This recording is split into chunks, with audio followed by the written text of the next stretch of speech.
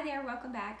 Today I want to show you one of my favorite little appetizers, little hors d'oeuvres, mini egg rolls. To make the mini egg rolls, you're going to need just a few ingredients. And what's really nice about this is that all the ingredients are vegan, so there's no animal byproduct at all in this. So you can really meet the needs of a lot of different tastes and lifestyles by when you make these. So you're going to need a pack of wonton wraps, so not the large egg rolled wraps, but the wonton size, the smaller, okay? You're going to need a clove of garlic, so not the whole bulb, just one clove we're going to use off of this. And you need some fresh ginger root. We won't use this whole piece, probably about 2 tablespoons worth. You also need 8 ounces of cabbage. Now I used the already pre-shredded coleslaw mix in a bag that you can get in your grocer's fresh fruit and vegetables department, but you can certainly shred your own, and then that way if you don't want to have like the purple cabbage and the carrot in it, you can go with something else. I like this one because it's quick, easy, and convenient. And then you're also going to need 4 ounces of bean sprouts. These were fresh mung beans. However, if you can't get the fresh ones at your grocery store, you can always use the canned ones that you drain the liquid off. They work just as well. You'll also need some olive oil for cooking, some fresh cracked ground black pepper, some kosher salt. You could also use some soy sauce if you want, but I tend to use that more like when I'm dipping for eating than adding too much sodium. And you'll also need to either, I'm going to pan deep fat fry these, but you could use your own fryer. You can use an air fryer. You can bake these off in the oven. It's really up to you. All right, so the last 2 ingredients I need to get ready are the garlic and the ginger. So I'm going to go ahead and show you how I do that.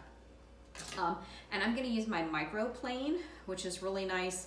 It has very sharp little teeth on it, so you want to be careful with your knuckles. But it's great for doing things like garlic and ginger, also very hard cheeses, maybe like if you had fresh nutmeg you wanted to grate into something. This is a great tool. If you don't have this, you could also use a mini chopper. You could use a chef knife and just mince really small. Really, the sky's the limit. Also, you can typically get both ginger and garlic already pre-crushed and in jar form. All right, so I'm gonna take off just 1 garlic clove. Remember, not the full bulb. I did have a student once think that this was a clove. This is the bulb, this is the clove. So we just wanna go with 1. Those little papers on the outside are a bit tedious to try to peel off, so the best way to try to do it is to simply just give it a little bit of a tap with your chef knife, just to loosen the pieces, and then it comes off much more easily. Typically it does. Let's try that again. There we go. To put a little bit more elbow grease in that. And I'm just gonna go right onto this little saucer I have here. Just grate it on. Now, if you love garlic, you could probably put a little bit more in if you like it. If, however, garlic's not your thing, you could really omit it. I personally think it really brings out the flavor in this hors d'oeuvre, but it's really a matter of choice. Some people just don't go in for that.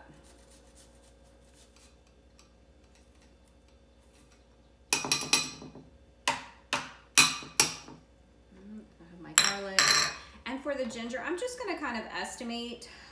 You can take the back of a regular teaspoon to get the skins off this. I'm going to just use a regular paring knife today and pare the skin off. So I'm just going to take a piece about yay big for about 2 tablespoons. By the time I get off the outside, where they cut it, there's a bit of a dry piece. I don't want to use that, so I cut that off. And I'm just going to pare off with this paring knife the outside skin. It's pretty easily done.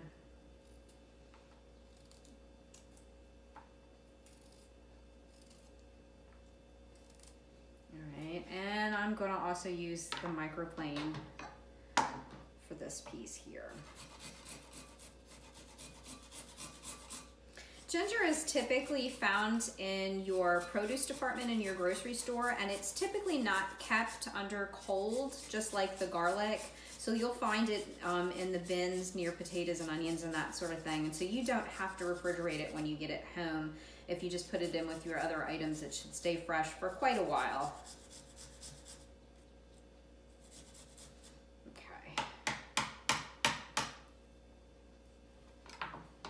All right, I'm gonna start to heat my pan. So I wanna put it on medium-high heat and get it hot. And then I'm gonna add about 2 tablespoons of olive oil. You could use vegetable or canola oil, whatever you have on hand. Peanut oil works well too. I just typically seem to just work with olive oil the most, and I always seem to have it on hand. All right, now that my pan's good and hot, I'm adding my ginger and my garlic.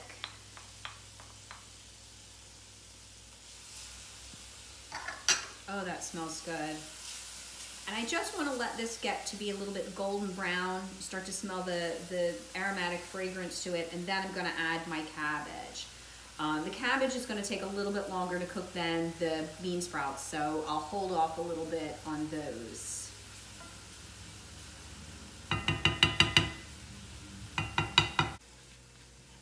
Okay, so it's nice and golden brown. At this point, I'm going to add my cabbage mix.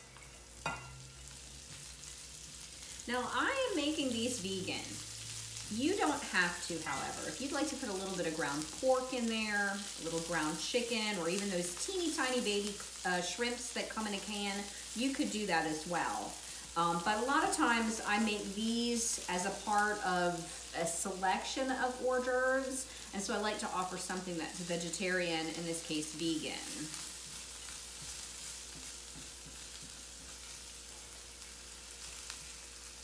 Big piece. If I find any large pieces, I tend to pull them out because these are mini egg rolls, and the big pieces tend to really give you some trouble when you're trying to roll.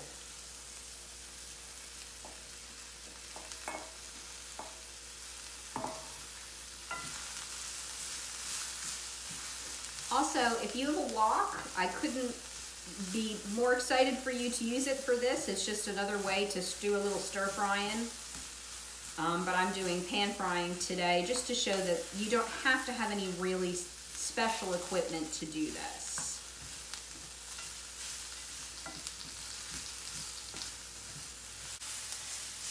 All right, I feel like it's cooked down sufficiently that it's now time. I'd say it's about halfway cooked through, that I'm gonna add the bean sprouts and I'm gonna season with the salt and pepper.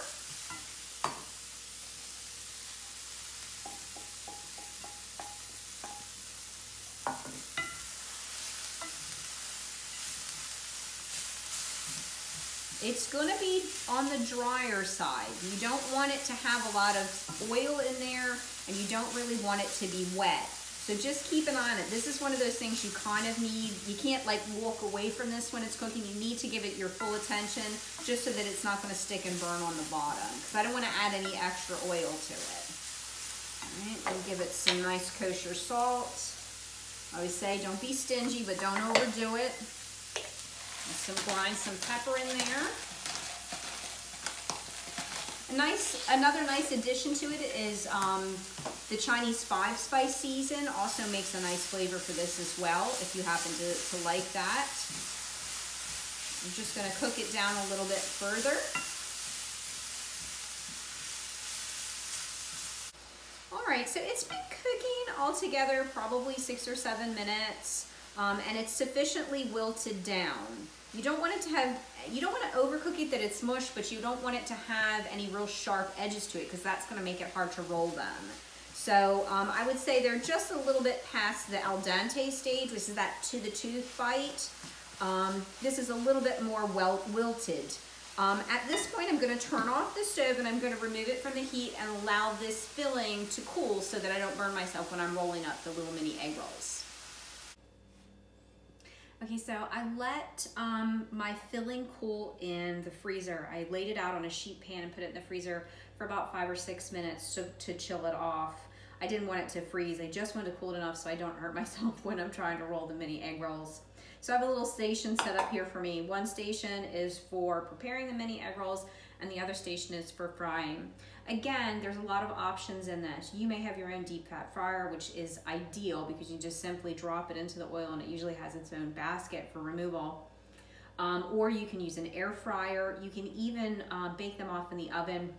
If you do bake them off in the oven, I would suggest doing that at about 425 degrees, and I would brush them probably with just a little bit of oil, just gently before they go in, so that they're going to have more of that egg roll texture that you're accustomed to. I have the old school way of doing it, which is I have a pot and I've put in about 2 inches of oil in here. Mine was just a regular vegetable oil. I have a thermometer so that I can tell. I want it to be somewhere about 325 degrees. And then I also have a rack with a sheet pan so that I can put them out there after they've cooked. And I have a spider, which is a nice little tool for getting in there to get stuff out. Remember that you would not want to use the same sheet pan for both the uncooked and the cooked egg rolls. That's why I have 2. If you don't have that many pans in your kitchen at home, you can always just grab a few paper plates. They work well for the prep. They also work well to put some paper towels down to allow the oil to be absorbed when they come out of the hot grease. All right, so I'm gonna go ahead and show you how to make them. And typically I put out a few at a time. Keep in mind that these wrappers can get a little bit crispy on you if they sit out to too much air. So I try to leave them in their same package. You can see where I've just opened 3 sides of the package and keep it closed.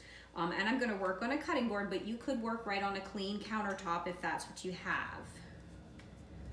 This makes about 2 dozen, give or take. Sometimes I get a little bit more or a little bit less depending on if I'm too heavy-handed.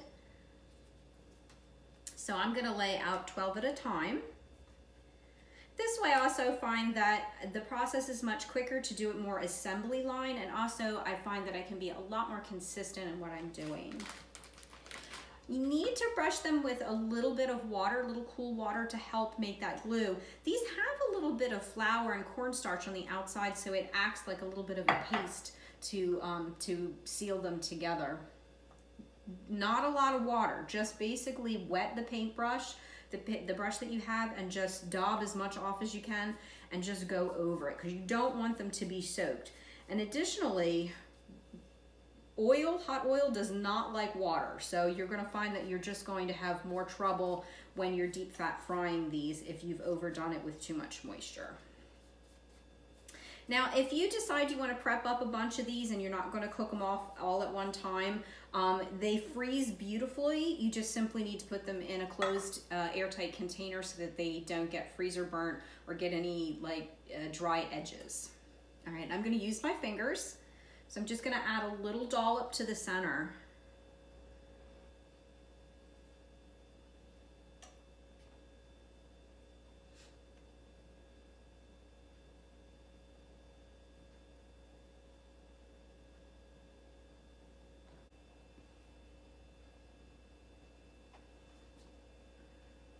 Alrighty, so I filled them all. It's pretty simple. All you're going to do, take the sides of the wrapper, roll it in, well, really fold it, I guess. Then come up from the bottom and roll it the rest of the way up, all right? And then put it onto the sheet pan, seam side down. And you're gonna do this for each one until you've done them all. And you can see, they're basically just a little bite. They're gonna be 1 or 2 bites when you get them. So they're gonna be, you know, meant to be as a part of a selection of hors d'oeuvres.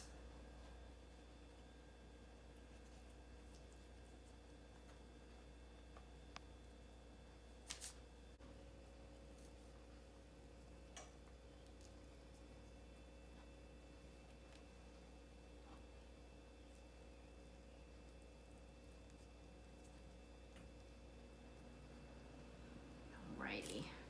And you can see I got quite a few more than I anticipated. Typically I get about 24. I don't know if I was just heavy-handed this time or what, but I did get about 3 dozen of them, which I'm not sad about. Like I said, I'm only gonna fry a few off and they'll freeze beautifully so I can pull them out.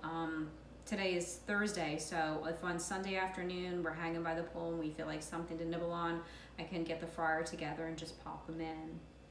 All right, so my deep fryer is good to go, and I'm gonna put just a couple in. If you are uncomfortable putting them in with your hands, grab a pair of tongs or some slotted spoon to put them in. I'm really pretty good. Don't drop them from up high, but I'm comfortable to put them in. Don't overload the pot either. Maybe 8 at a time.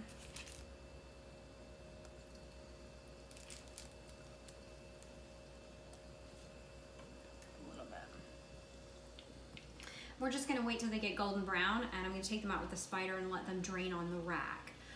These should be served warm, but if they would sit out on your buffet, you don't necessarily have to keep them in a warming pan, in a chafing dish to keep them hot. They're just as good at room temperature. And remember, since there's no meat in them, they have a little bit more time before we have to be concerned. Alrighty, so our golden brown.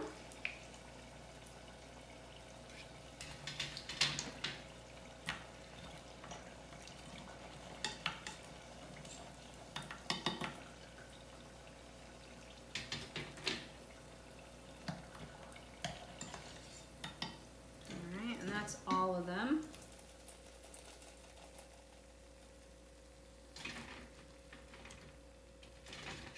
Alrighty, so I want to show you how I will serve this.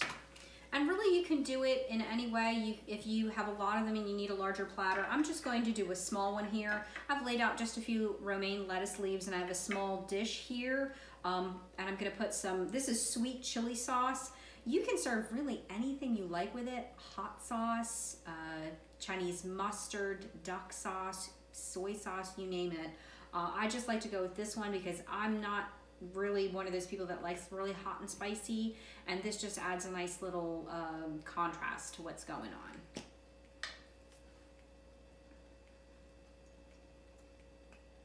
A little sauce. Oh, I need some tongs.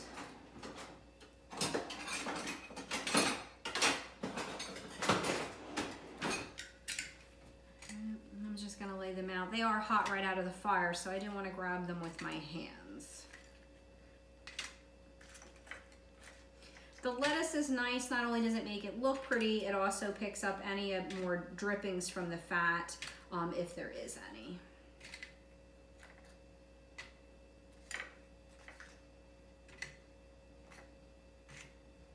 They're super crispy and super delicious. And they're vegan. So they're just tiny little delicious morsels of goodness. Everybody's gonna love them. And like I said, you can customize them any way that you like. Mini egg rolls. Thanks for joining me today.